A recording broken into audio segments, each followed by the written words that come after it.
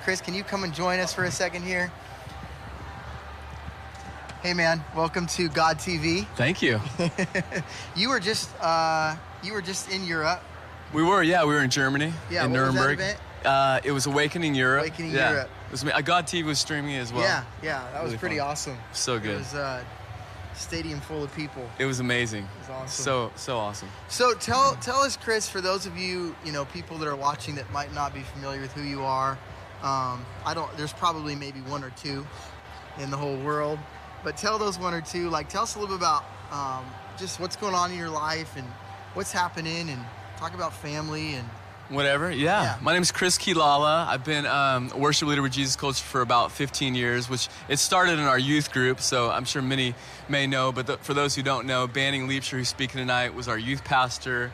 And so anyhow, I started playing drums, became a worship leader in the youth group, and things have kind of grown from there. But now I'm currently the worship pastor at Jesus Culture Church in Sacramento, California. And so we've just been plugging away at that. It's almost been a year since we launched the church, and things are amazing. We're getting ready to record an album live at our church over the course of 4 Sundays, which is really exciting to have that opportunity to just lead these new songs and have a lot of sessions and services where we can just hopefully capture some amazing moments. So that's what I've been doing. That's coming been up writing, in September. Coming up in September, and I think the album's coming out sometime in January. So that's right. New live album. Your wife is expecting? My wife's expecting, due in October. October. Yeah, we're having a girl. So that's definitely exciting and busy. It's been a lot of doctor visits, and we've moved again. We sold our house in Redding. It's just been a crazy time since about April. We've been traveling, songwriting, and getting ready to do a recording, but it's awesome. It's a good season. Now, a big part of that craziness was moving down to Sacramento, and obviously a lot of viewers out there will know Jesus Culture because as a team, as a worship band, you play at events all around the world. But I know from your heart that actually moving to Sacramento was way more than just a move. It was actually about planting the local church, Jesus Culture Sacramento, and your part in that. Tell the guys out here a little bit about the significance of the local church for you. Oh, it's huge. I mean, I grew up at the Bethel Church in Redding, California, and I was there before a lot of the, even Pastor Bill was there. I was there. My parents started going there back How old were you? In the 80s. I was 0. Okay. When I was in my mother's womb, I was going to Bethel Church. That, so I grew up in the local church. Yeah. It's where I remember encountering the Lord when I was 14 at a youth camp, and just having Pastor Banning and Brian and Jen Johnson pouring in my life over the years. So for me, the local church was very special. So all that to say, to move to Sacramento and kind of come from being, a son in a house, just the covering and stepping out was it was a big step for a lot of us. And kind of making that shift from being just a son to also now a father in a community and raising up, sort of the next generation in my world, next generation of worshipers. It's been huge. It's been scary. It's been a learning process, but so rewarding to, weekly go after God and see people encounter Him and experience breakthrough and freedom, whether it's in worship or whether it's God touching them with a miracle or whatever it is. It's just so rewarding to we get to like Phil was saying, we get to travel a lot, but to be able to come back to a home base where there's family, there's community, and we're going after God and we have shared experiences. It's really powerful. So a lot of people will ask, why plant a church? A lot of people didn't know. A lot of times we've been on the road, a lot of people go, wow, I didn't even know you guys planted a church and things like that.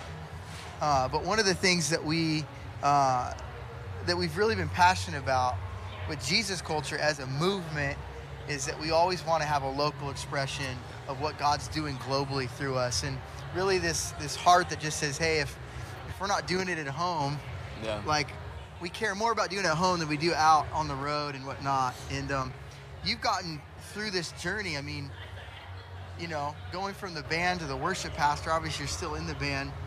How's that process been with just building up worship teams? And, we have a lot of worship leaders watching, a lot of leaders, pastors, church planners.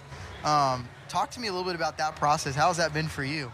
It's been amazing. I think the biggest thing that we're trying to do is we want, the awesome thing about inheritance is that people can instantly step into something that you've spent years sort of paving the way for. Yeah. But I think the challenge for us as worship pastors and this, this current generation that we're raising up is to sort of model what character, integrity, faithfulness, servanthood looks like, because I remember, for us, like when I started being on a worship team and a worship band, it wasn't like, there was never the thought of, hey, I could eventually support a family doing this, or sure. I'll eventually be on a stage with thousands, or God TV streaming. Right. That was never a part of the equation. It was like we were leading on the at street outreach, and we were leading in small groups, and we were leading a children's ministry, and we were setting up chairs and setting up the stage. So and sleeping on church floors when we travel, and we weren't getting paid, but we just had such a heart to worship. And I think the thing for us as we're raising up this new generation, and that I'm finding as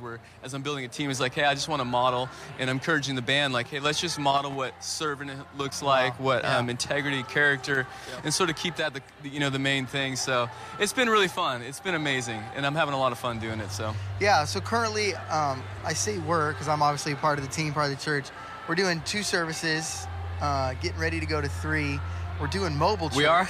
Yeah. Oh, no. Did you know that? I didn't know that. So we're going to 3 Breaking services. News, Oh, man. Live on God TV. If you're a musician. Just ignore that.